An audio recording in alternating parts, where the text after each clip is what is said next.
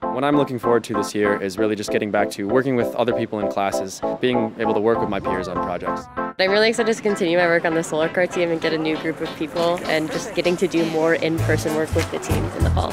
Being able to walk around campus seems like a lot of fun. Playing volleyball after classes. Getting back and studying late with friends and having conversations that spontaneously arise that wouldn't come up if we were just over Zoom. As a staff member, I'm looking forward to walking around campus because there's always something going on.